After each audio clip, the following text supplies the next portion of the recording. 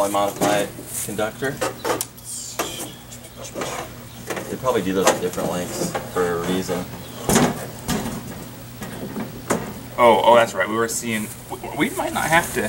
Look, it'll sit. Well, that side will, but this side won't. Let's see.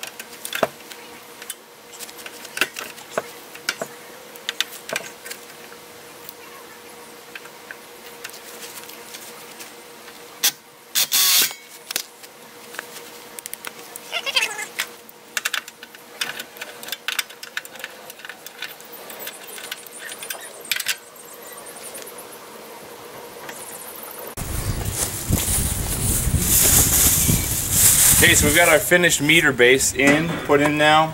I just left these wires out. This is for the utility company to hook up to.